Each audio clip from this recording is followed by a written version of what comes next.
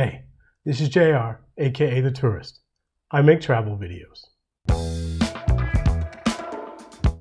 I make destination guides, hotel impressions, and general travel suggestions for those trying to get the most out of their travel.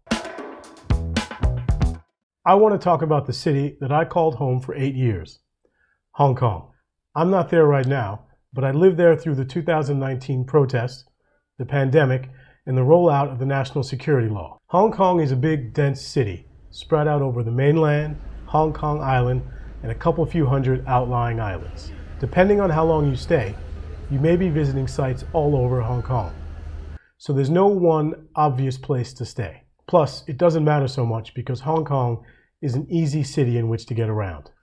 That said, I recommend that you stay in one of 3 areas: Central, Admiralty or Wan Chai, or TST.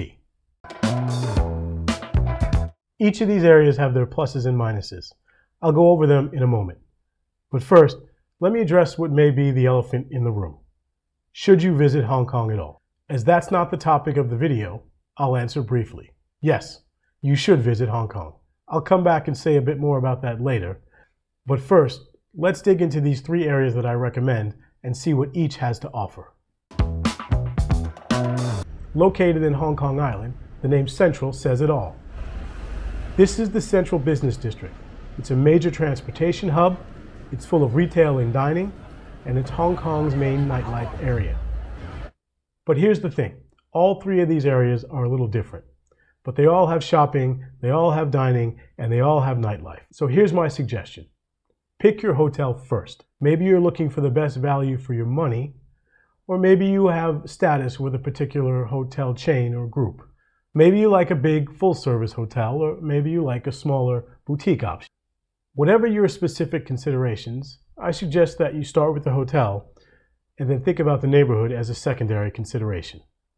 In Central, the 2 most well-known hotels are the Four Seasons and the Mandarin Oriental. Central does have some more mid-range options, but they are going to be more the boutique style. The Hotel Madeira on Hollywood Road and the Butterfly on LKF are examples. Here's where I mentioned that Hong Kong is not the best place for low-budget travel, and Central is not the best area to find cheap accommodations. Housing is expensive, so hotels are expensive. In this video, I'm going to stick to mentioning full-service hotels at the 5-star and maybe 4-star level, but that means entry-level rates at about $200 per night, and they go up steeply from there. If there's interest, I'll consider doing a video on low-cost options outside of these main areas. Let me know. And for a few of these hotels, including Rosewood Hong Kong, my favorite, I have video tours posted on my channel. If that kind of thing interests you, please check out my page and consider subscribing to the channel. Join me, and we'll tour the world together. Just west of Central lies Admiralty, and just beyond that is Wan Chai. I'm grouping these 2 together because they are distinct enough from Central to warrant their own category, but not necessarily so distinct from each other. As I mentioned earlier, Hong Kong is an easy city in which to move around. There's the MRT, Hong Kong subway. There are buses, trams, and ferries, plus taxis are relatively inexpensive. The defining feature of Admiralty is the Pacific Place Mall, perhaps Hong Kong's most upscale mall, and home to several 5-star hotels. It's where you'll find the Upper House, which is consistently rated as one of Hong Kong's best hotels.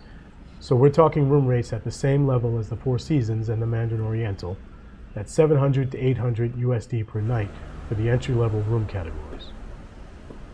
You will also find the Island Shangri-La, the Conrad, and the JW Marriott at Pacific Place. These hotels are in the mid 5-star range, with room rates in the $300 to $500 US range.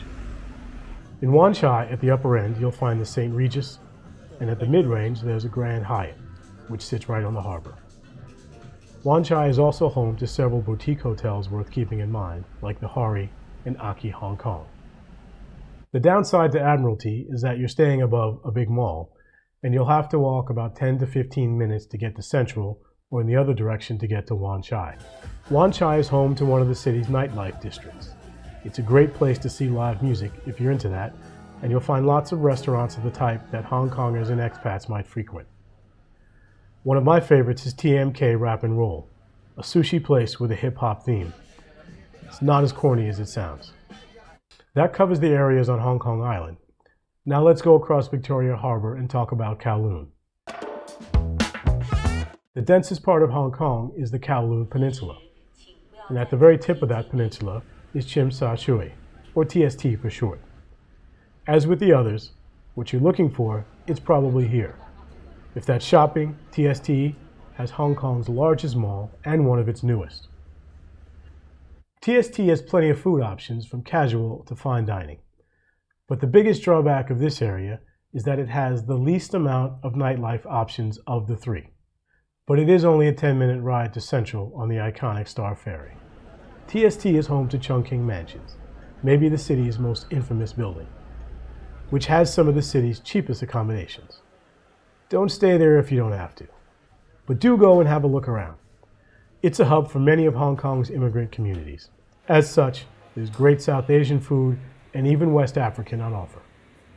As Hong Kong is a study in contrast, just up the block from Chungking Mansions is Hong Kong's oldest Grand Hotel, the Peninsula, opened in 1928. Stroll its lobby and peep the fleet of Rolls Royces parked out front. Just up the block from that is the city's newest Grand Hotel, Rosewood Hong Kong, again, my favorite. Those are two more hotels that I would put in that top tier of Hong Kong hotels. But don't worry, there's also mid-range 5-star properties in TST as well. That covers my suggested areas. Now let's turn back to that elephant.